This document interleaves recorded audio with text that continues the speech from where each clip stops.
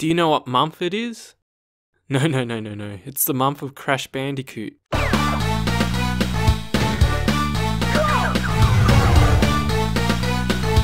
Since the Insane Trilogy is coming out on the Switch this month, on the 29th of June, I decided to do a review of the Crash Bandicoot Trilogy on the Game Boy Advance. The true Crash Bandicoot Trilogy. Crash had 3 games on the Game Boy Advance. No, I'm not joking. I do remember back in the day my friend had one of the games. I thought that was it, you know, a one-off. But Crash had 3 frickin' games. They must have done well enough. You don't make free games if they sell like crap. There must be something about them. And when I looked up who the developer was, it's Vicarious Visions, the people who are doing the Insane Trilogy. What a coinkydink. It was just a coincidence. I'm not like, I'm gonna review some Vicarious Vision games. They seem to be some kind of low-key company. They made a lot of Game Boy games, like a lot of Game Boy Color, Game Boy Advance, and Nintendo DS titles. A crap ton, holy crap. They're mainly just licensed games or an entry from an already established series like Crash Bandicoot. No wonder I never heard of them. It's mainly just handheld products from them. I should get this out of the way first. The reason why I don't want to review the original PlayStation trilogy is because I don't want to spoil the Insane Trilogy.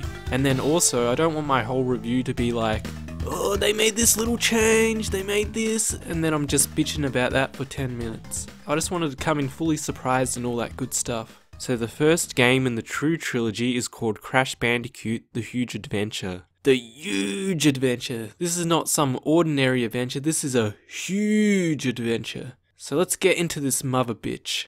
Alright, the story goes that Cortex shrinks planet Earth. I guess that's why it's called The Huge Adventure. Get it? Because he makes the Earth small, so it's ironic. Anyway, and then Coco's like, just collect these gems and I can reverse it. And that's pretty much it. 10 out of 10, story of the year. Okay, I'm not much of a story guy, so I don't really care. Story isn't that important, especially for platformers. I know, some games are based around story, like point-and-click adventure games and all that. It's fine, but personally I'm just not into it. Let's go to the actual important stuff, the gameplay. It's Crash Bandicoot 2 and 3 put together. The level themes are mostly from there, and even the music is the same, but of course with the Game Boy Advance quality sound. It's simple, you go from point A to point B and you collect a gem along the way. It's kind of pointless having the gem. You can never really miss it and they don't make it hard to get, just like in Crash 2 and 3. They could have just given it to you at the end, but it's just there for story purposes, I guess. The level design is decent. There's the boxes, the TNT, the nitro. Sometimes you have to blow up some boxes to get through without killing yourself. They repeat a level theme, but they make it different enough, but it's not super different to anything. Oh look! See these monkey bars? You don't have to hold a button. It automatically grabs on. If you're watching Retro Studios, that's how you do it. Gripping onto a button gives you carpal tunnel syndrome. I bet all the employees at Retro have messed up wrist after testing their games because they have to hold onto buttons for so damn long. Anyway, as for the swimming controls, they're actually pretty good. They're a little slow, but you move surprisingly well. Also Retro, if you're still watching, when Crash does a spin attack, he doesn't go out of control. So yeah, another lesson to learn from Crash Bandicoot. I think the Donkey Kong Country games are better. But anyway, it has a pretty nice mix of things to do, and I was quite surprised at the bear ride and stuff. You get chased by this Yeti and it has this pseudo 3D background. It's pretty cool. It works well and you get enough time to react and all that. And then there are parts like Star Fox where you're wearing a jetpack and shooting a bunch of crap. And that was a lot of fun as well. Didn't expect that. The enemy variety is good. Some enemies you have to jump on, some you have to spin at, some you have to slide under. Some are really annoying, like those damn birds that keep killing me for some reason, even though I swear I jumped on top of them. It's all good stuff. It's all solid. It doesn't do much wrong. Of course there's the boss fights. They're okay. There's a good variety. Some are fairly tough, others are pretty easy. The thing with this game is that it gets difficult quite quick. After World 2 or Area 2, whatever you call it, the difficulty spikes up and it's actually a challenging game.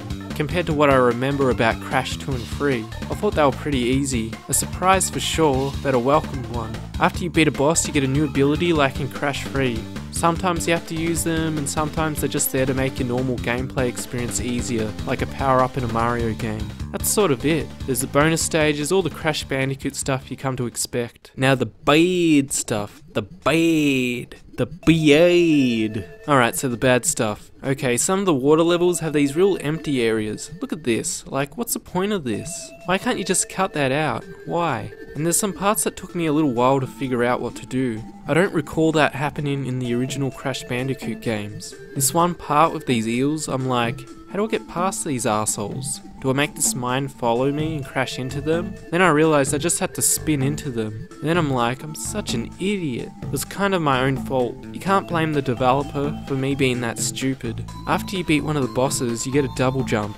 It's kind of awkward. In most games when you have the double jump, you can double jump wherever, but this one, you have to do it at the peak arc of his jump. You have to do it at the top. There's a certain frame where you can do the double jump. It's weird and takes some getting used to. A good game lets you do it wherever you want. As I mentioned before, the game gets difficult quick. It doesn't ease you into that crap. The main bad thing is that the game just isn't that engaging. There's nothing really wrong with it, but at the same time, it doesn't keep your interest up that much. And I was trying to think why, because it seems to do everything right. Maybe it's because it repeats level themes too often, and they're just a little too similar. They don't have enough differences to keep you surprised. In the Donkey Kong Country games, every level has some unique gimmick that really changes things up.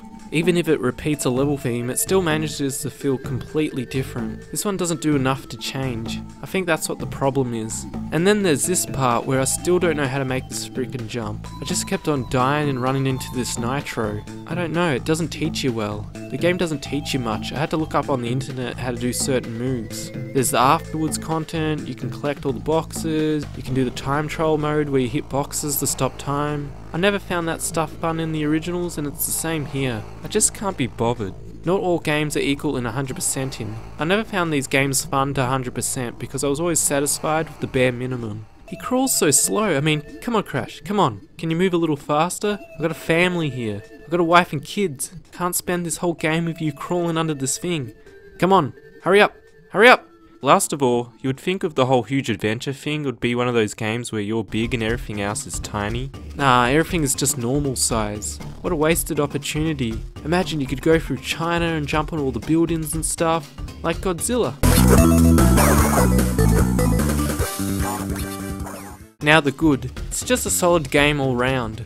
It controls well for the most part, the level design is good for the most part, the variety is good for the most part, the graphics are pretty cool. It goes more in that Donkey Kong Country style. It's alright, it's good for Game Boy Advance standards. I still prefer the DKC art style though. The music is okay, it's typical Crash Bandicoot. It's that unique style, it's good but not amazing. It never hits the feels with me, but it's always catchy. Would I recommend this? Yeah, sure, if you're a Crash Bandicoot fan. It's an okay game. I wouldn't say it's bland, but I wouldn't say it's great or amazing. You wouldn't trip an old granny to get this game. It's not that kind of amazing. Just emulate it, play it for a little bit, have a little bit of fun. It's decent.